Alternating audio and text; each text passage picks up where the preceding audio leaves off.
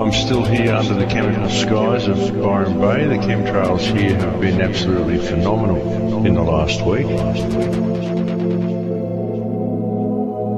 Actually, last Tuesday here we had the highest amount of chemtrails I'd ever seen. The whole sky was literally covered in these things, and they were spreading out into these really strange wispy-looking clouds. You could see real clouds on the horizon, big fluffy cumulus clouds, but there were no actual clouds directly overhead, and planes would fly over, they'd leave a little tiny streak, not very long at all, not across the whole sky, just a little tiny streak, and it was like it multiplied in the air, like it would just turn into this big hazy cloud bank, and then it would just sort of streak out across the sky.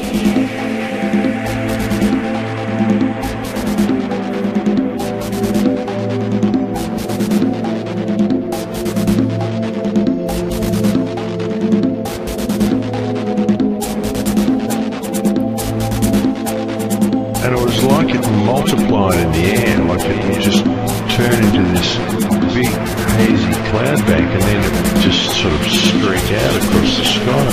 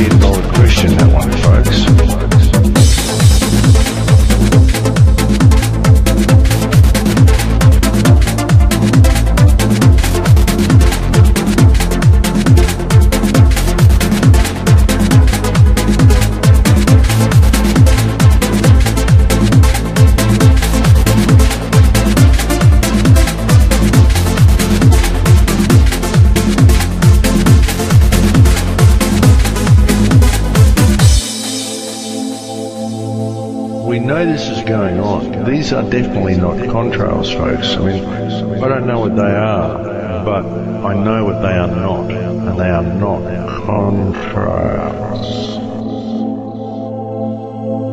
And my father used to tell me about clouds and about contrails, and even when we used to see planes fly over when I was a child, we get quite excited when we saw one with a contrail. I always asked Dad about them, and he used to tell me that it took special circumstances for a plane to create a contrail. The planes had to be at a certain altitude, and the air would have to be a certain temperature. And and what would happen would be the heat from the exhaust would boil with this water in the air. It'd boil it and create condensation, and the condensation would freeze in the air, and it would create this long trail of ice particles behind the plane.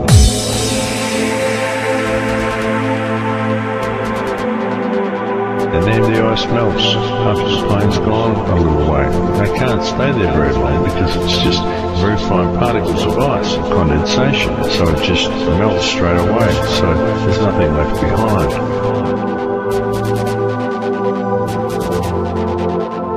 That's what contrails are, folks.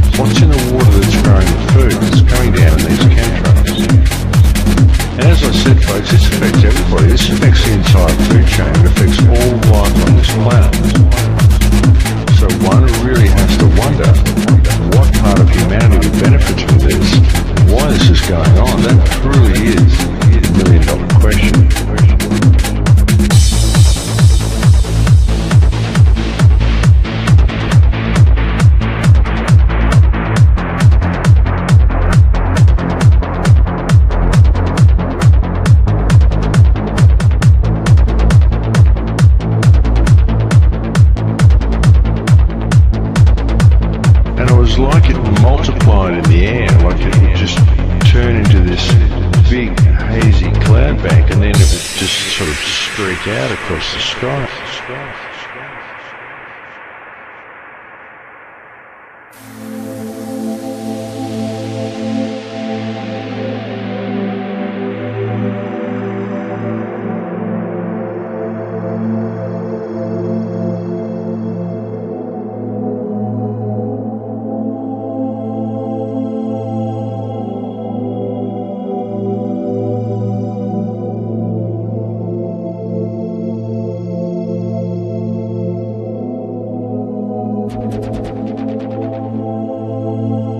I'm still here under the chemical skies of Byron Bay. The chemtrails here have been absolutely phenomenal in the last week. Actually, last Tuesday here we had the highest amount of chemtrails I'd ever seen. The whole sky was literally covered in these things, and they were spreading out into these really strange, wispy-looking clouds. You'd see real clouds on the horizon, big fluffy cumulus clouds, but there were no actual clouds directly overhead, and planes would fly over, they'd leave a little tiny streak, not very long at all, not across the whole sky, just a little tiny streak, and it was like it multiplied in the air, like it would just turn into this big hazy cloud bank, and then it would just sort of streak out across the sky.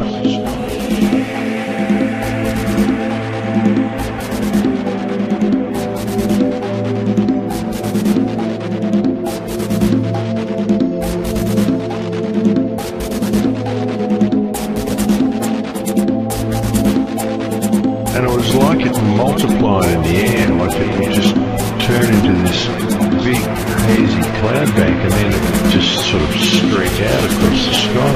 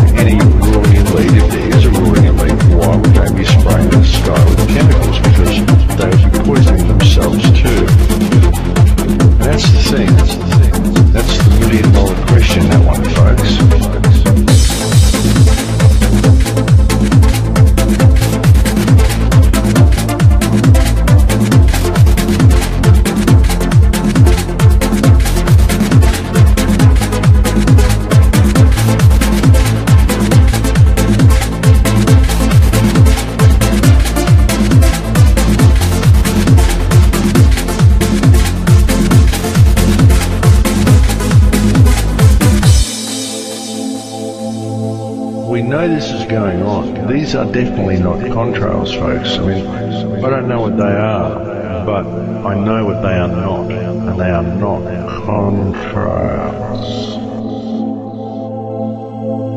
And my father used to tell me about clouds and about contrails, and even when we used to see planes fly over when I was a child, we get quite excited when we saw one with a contrail.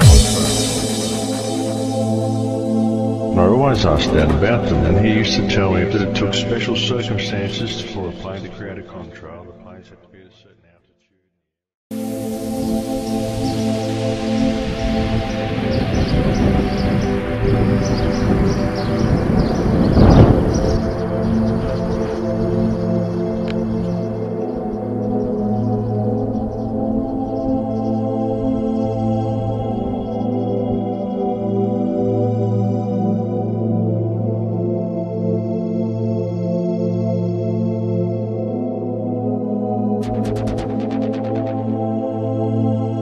I'm still here under the chemical skies of Byron Bay. The chemtrails here have been absolutely phenomenal in the last week.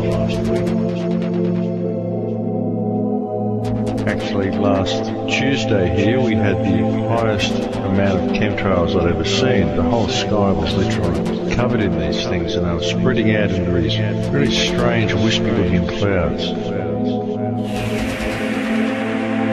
You could see real clouds on the horizon, big fluffy cumulus clouds, but there were no actual clouds directly overhead, and planes would fly over, they'd leave a little tiny streak, not very long at all, not across the whole sky, just a little tiny streak, and it was like it multiplied in the air, like it would just turn into this big hazy cloud bank, and then it would just sort of streak out across the sky.